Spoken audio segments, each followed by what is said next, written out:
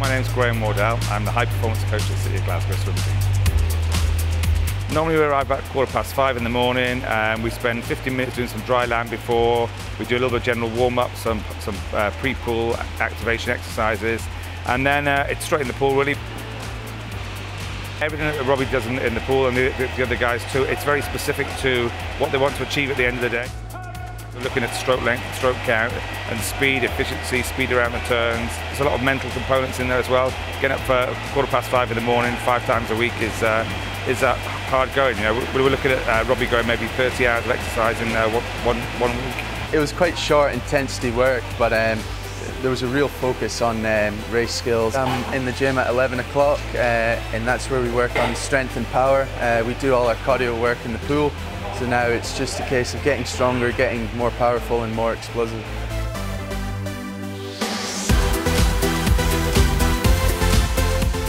Today we're on taper, so it's all about just being explosive, speed under the bar, keeping the sessions short, sharp, and then it leaves them fresh for swimming. They're a good group. We have a bit of fun in between sets, but when it comes to the set, they focus, get the work done. By the time they come into the gym, they know exactly what they're doing and they just get the job done. Oh, I love the gym, yeah. It's, well, you come in and you're in agony when you leave, you know, that's not the favourite part, but it's good banter, there's good people in here.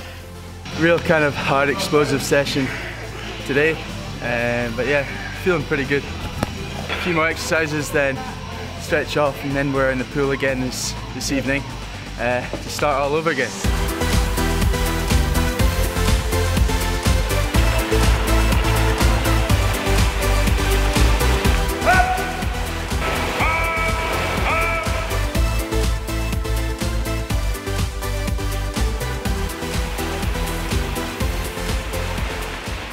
Eddie 27.94, go.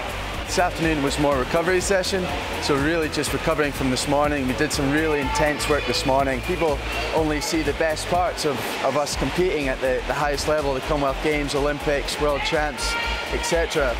But you know, the reality is it's really hard work. We train 6 days a week, so it's intense. You know, anything can happen. It is sport. I realise that, and a year is a very long time in sport, but I need to make sure I'm the best prepared athlete I can on the day and try to regain my Commonwealth title.